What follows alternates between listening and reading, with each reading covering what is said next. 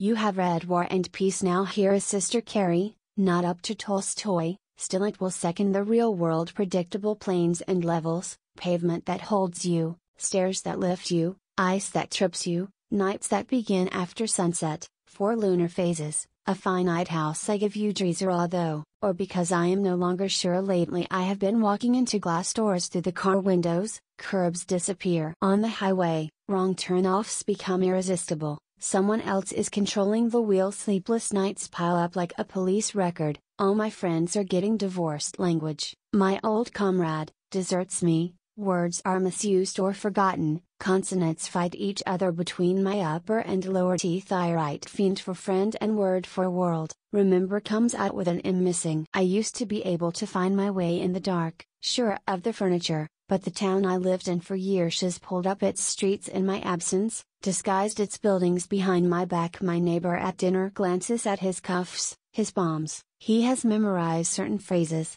but does not speak my language. Suddenly I am aware no one at the table does, and so I give you Dreiser, his measure of certainty. A table that so call the way through, real and fragrant flowers, skirts from sheep and silkworms, no unknown fibers, a language as plain as money, a workable means of exchange, a world whose very meanness is solid, mud into mortar, and you are sure of what will enter you. I give you names like nails, walls that withstand your pounding, doors that are hard to open, but once they are open, admit you into rooms that breathe pure sun. I give you trees that lose their leaves, as you knew they would, and then come green again. I give you fruit preceded by flowers, Venus supreme in the sky, the miracle of always landing on your feet, even though the earth rotates on its axis. Start out with that, at least.